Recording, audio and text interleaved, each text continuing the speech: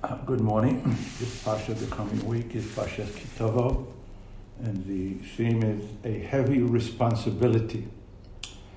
And Moshe and Kohanim Levites spoke to all of Israel, saying, "Be attentive and hearken, O Israel, this day you have become a nation unto the Lord your God."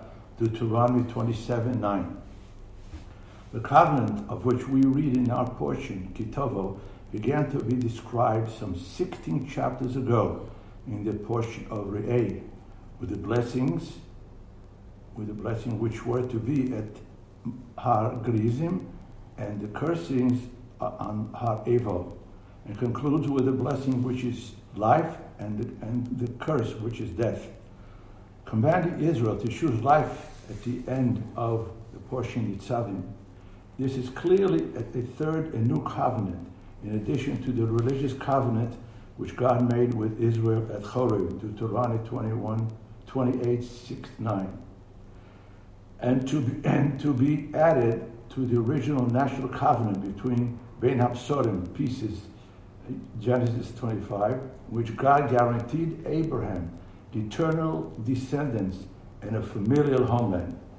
Most importantly, why did this covenant entered in by God in Israel directly before their entry into the promised land add to the mission of Israel? The place of covenantal agreement was Arvat Moab, the plains of Moab, at the entry of the point of Israel, from the position of Transjordan. That was the place of the two mountains, and the blessings and curses near the city of Shechem, Nablus. The Talmud in Sota 37b enjoys a play on the words, transforming Aravot into Arivut, into signership, transforming Aravot into the Arivut, responsibility for what and for whom. In our portion, the Israelites are commanded to take up 12 large stones on the day in which to cross the Jordan River, to build an altar of unknown stones without using any implements of iron, and to rejoice with the whole burnt offerings and peace offerings, just as had been done 40 years before upon sealing their second covenant at Horeb, Exodus 24:14. They were commanded to write upon the stones all the words of the Torah, explained very well, Be'er Heitev 27:8, interpreted by our sages as cited by Rashi and translated into 70 languages.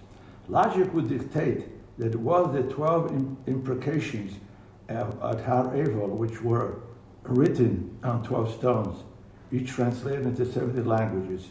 More of the Torah than these specific directives under the threat of curse would be a virtual impossibility to contemplate. The 70 languages suggested by our rabbis, sages, may be the languages understood by the literal people of that period and era.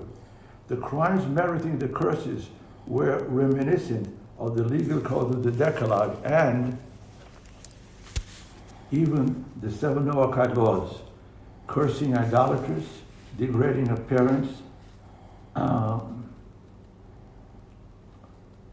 moving of boundaries, those who block the path taken by the blind person,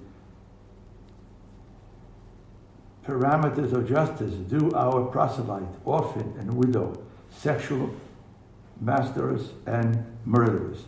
The list of imprecations begins again against the Ish, genuine human dignity, who makes a molten image. The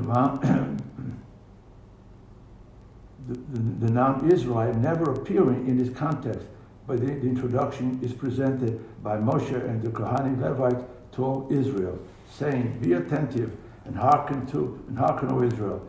This day you have become a nation to the Lord your God." Deuteronomy 27:9.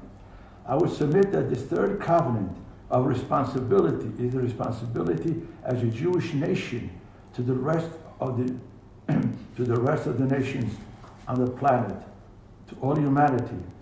Way back at the dawn of history, before God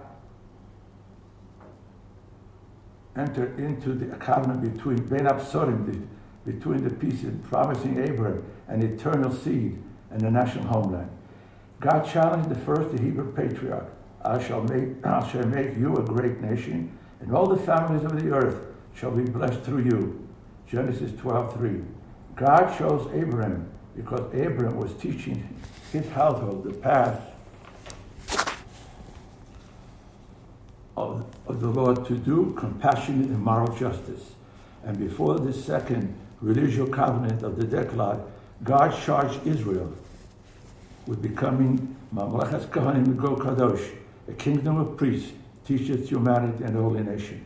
So now before our entry into Israel, in our assumption, for the first time, our national status, we are given the message of divine morality, the prerequisite of a world of peace, a life rather than a nightmare of destruction and death, compassionate righteousness and moral justice. The Kohanim Levites give this mission to the entire Jewish people near Shechem, which is the birthplace of the universalist Joseph, who brought God into the morality to Egypt and dreamed of reaching the sun, the moon, and the stars. And if we fail in this mission, then the result will be a world of mayhem, darkness, with Israel as its most vulnerable victims. The chastisement of Deuteronomy 28, the tochacha, which are even more chilling than the blood which is inextricably part of the early two covenants, the blood of circumcision and the blood sprinkled on the divine altar and over the Israelites at Sinai. We have now returned our nation state. We are truly about to enter the stage of world history, extremist Islam, which threatens to plunge the world into a black period of religious terrorist